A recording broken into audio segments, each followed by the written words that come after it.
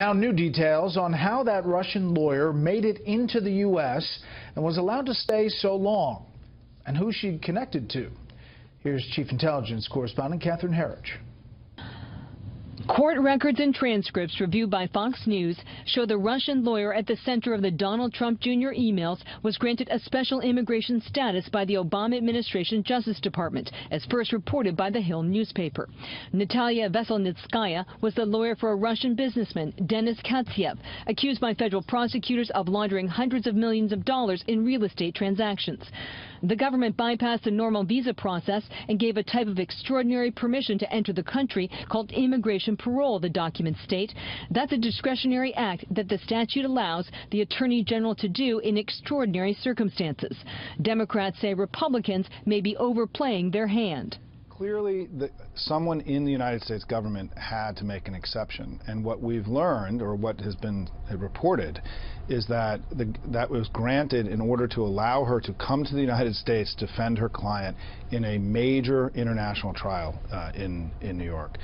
That seems like a reasonable use of the parole option. After the June Trump Tower meeting with Donald Trump Jr., Jared Kushner, and then campaign chairman Paul Manafort, Veselnitskaya heads to Capitol Hill, where she can be seen in the background of this House Foreign Affairs Committee hearing.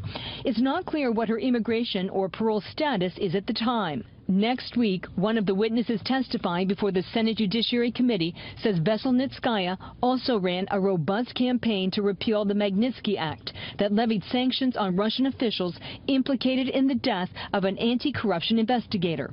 Bill Browder says the Russian lawyer hired Fusion GPS, the same firm connected to the unverified anti-Trump dossier. They took on a number of lobbyists, public relations people, and others, and one of the firms that they took on as part of this campaign to have Magnitsky Act repealed was a firm in Washington, D.C. called Fusion GPS.